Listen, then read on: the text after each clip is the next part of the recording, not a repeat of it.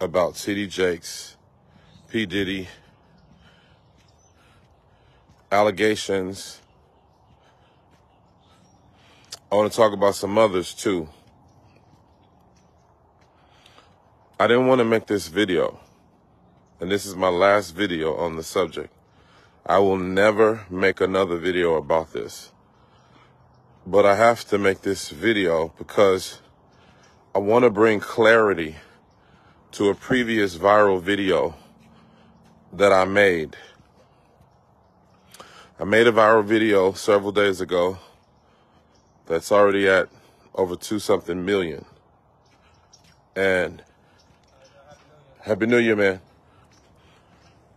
But I have to make this video today because I want to bring clarity to this. And I've been getting so many questions. So many people have inboxed me. So many people have commented. Thousands, tens of thousands of people have commented or inboxed. And I have to address this situation with the real truth that you need to know. This is the real truth. First thing I want to say is this, although there's a lot I want to say, but I'm going to say it in a short time. The first thing I want to say is that anytime an influencer addresses something like this, there's always two sides of the aisle. And it's as if when you address this, you automatically are thrown into a rift. You know, either there are people who are for or against. So if you don't say something against, people automatically assume that you're for. And if you don't say something for, people automatically assume that you're against. And hence why so many are quiet. So many people right now, so many leaders who should be speaking are quiet. Some of them are quiet for good reasons. Some of them have not had the release to speak on things that they may even know. Some of them have been told, they've been told by God, don't talk about this. Don't speak on this. So I'm not talking about those individuals who have been commissioned not to speak on it, but I'm saying when we speak on things like this, there's an automatic dichotomy that's created. Either you're for someone or you're against someone. If you talk about, not coming to a hasty conclusion, if you talk about being biblical and how we approach this, people assume you're defending sin. You know what? You're defending sin, and you're trying to, I thought I knew what you believed and all. And and I want to tell you something. This is the real truth about this situation. There is a sovereignty in this that I believe most have ignored. Just like the pandemic, God didn't cause it, but he used it to show us ourselves. And I believe that this conversation is going to be one of the greatest revelators of our generation. This is going to really draw a plumb line in the body of Christ and reveal what's in our hearts. I believe that with all of my heart. So I want to say a couple things quickly so you understand my stance. Now, there was a video floating around that made false claims about things I never said. I never accused anyone of being gay. That's been floating around. That some person is trying to, gain a following and gain clout by putting that out there, but I never said that. But I want to say this. I want to say this because this is so, so important. I believe with all of my heart that holiness is right. Holiness is right. I believe in holiness. I believe in the fear of the Lord. Despite my imperfections, I believe in the fear of the Lord. And I believe that as believers, we should do everything in our power, everything with the grace given to us to live a holy life, to abstain from the appearance of evil.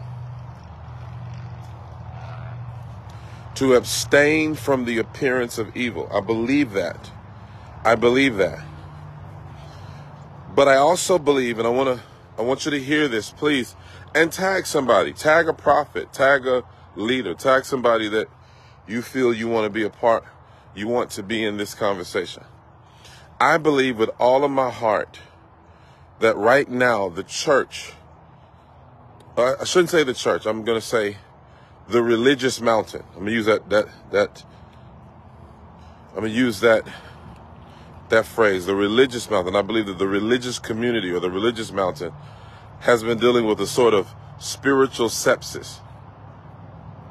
A sort of spiritual sepsis. Sepsis is when the body is infected. And in response to the infection, there's inflammation, there's all kinds of things. When the body goes into septic shock, there's something called cytokine storm, where basically your immune system becomes radical because it's trying to fight something that it can't quite understand. And I believe that that's where we are. I don't believe that everybody speaking on this, all the prophets speaking on this, are false. I believe a lot of people are well-intended. But I believe there's a sort of spiritual sepsis that needs to be cleansed. And here it is. Those of us who have been in the church for years and those of us who walk in this realm, we understand the gravity.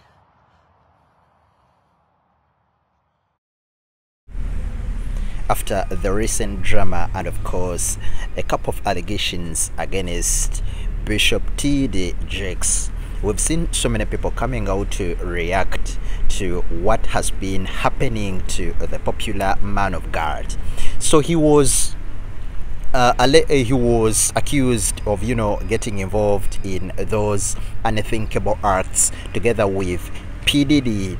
And of course, some of the reports coming in indicate allegedly that Bishop T.D. Jakes was involved in a couple of assault cases together with P. Diddy. But of course, a man of Bishop T.D.'s stature, we don't expect him, to be engaged with Diddy, with his so many controversies and of course his so many drama that is surrounding him.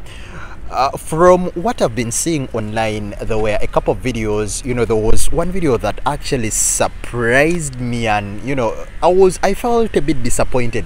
I don't know whether you guys you've seen it, where there was one gay cop who was twerking in front of Bishop T.D. Jakes, and he looked really happy.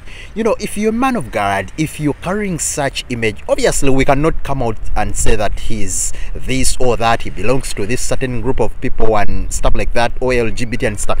We cannot come out and frankly say that he belongs to that group. But if you're carrying such a huge position, you're a huge bishop, huge name, you own a big congregation, there are loads and loads of people, spiritual people who actually have lots of spirituality, and of course they do follow you. We don't expect you to be seen in such a situation. Then there was another video with him, with Diddy, and Diddy tried to appear like he was putting his head onto his his chest, and they looked a little bit like as if they were in a romantic situation.